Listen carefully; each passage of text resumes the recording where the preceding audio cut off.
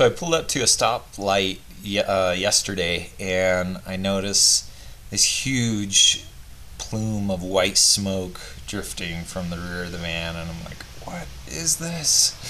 So I turn around, go back to my shop, make sure my oil level's good, coolant level's good, everything's good, and it's just idling there, and there's no smoke or anything. It's really weird. I'd rev it up, and I'd see a little puff of smoke, as I'm revving. So I'm like, well, it's probably not valve seals. I'm jumping to rings and doing all this.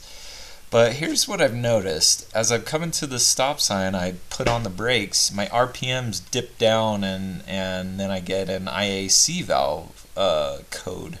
I believe it's code 24. I have to double check. But anyway, I'm like, man, what is up with this? And then I let off the brake, tap the throttle just a little bit, and the idle stabilizes. And there's no smoke or anything. And then when I start it in the morning, there's smoke. And when I am hard on the brakes, there's smoke. And I got to thinking, well, you know what? There's got to be something to do with the brake system here that's causing this smoke. I mean, it would be too coincidental that I start having this brake issue and I start having this smoking issue. And one other thing that I've noticed over the past month or so is that I've been having to add brake fluid to the reservoir. It's just been mysteriously disappearing. There's no leaks from the wheel cylinders or the calipers or brake lines or anything, so it's going somewhere.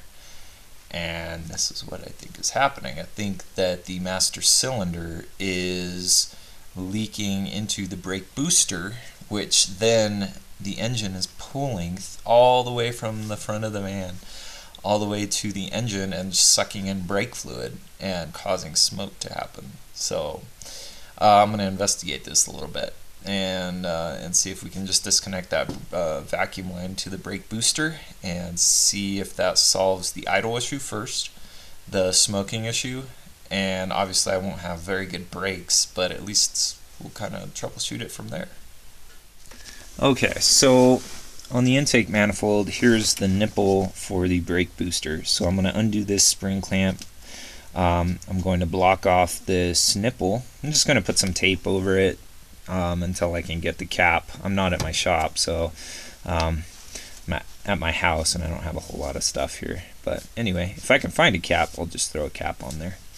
But I'm going to disconnect this and start it up and drive it around real slow because I'm not going to have very good brakes. It's basically going to be without power assist. And we'll see if I can replicate what's going on.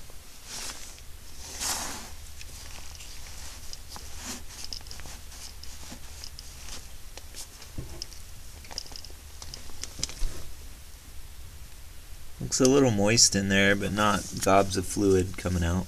But yeah, there's definitely, I don't know if you can see that sheen in the video here, but there's definitely fluid on that nipple. So I think this is gonna work. Alright, so no smoke after about a day of driving without power boosted brakes, and absolutely no smoke. So I'm super stoked about that. All the brake fluid got burned off, and I am going to have to order a master cylinder, a new brake booster, or have it rebuilt. And I'll also probably replace that vacuum line from the vacuum booster to the engine. So anyway, I'll keep you up to date with that.